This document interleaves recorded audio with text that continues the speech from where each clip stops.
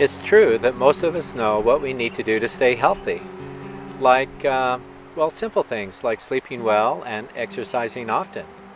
And of course, we need to eat healthy foods and drink plenty of purified water.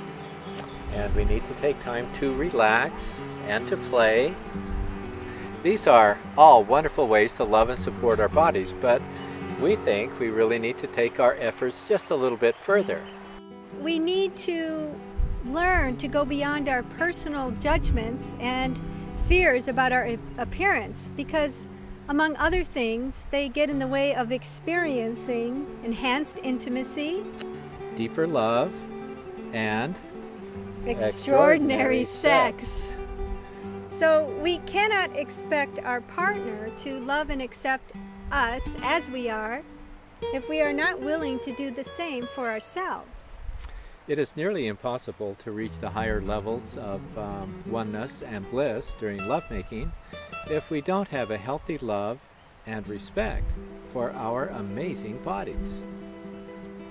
Now, I know that learning to love and accept every part of ourselves can be an overwhelming process, and it was for me.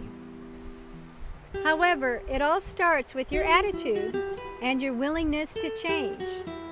So here are a few suggestions we have to get you started.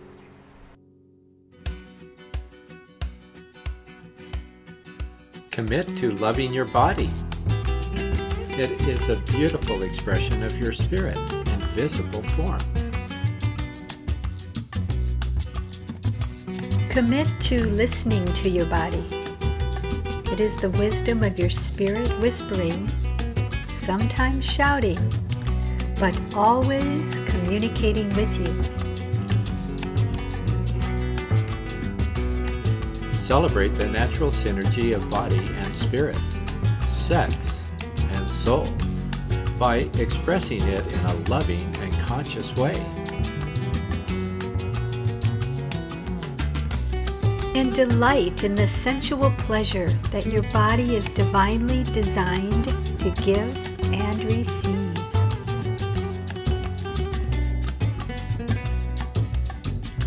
The human body is much more than what we can see with our eyes.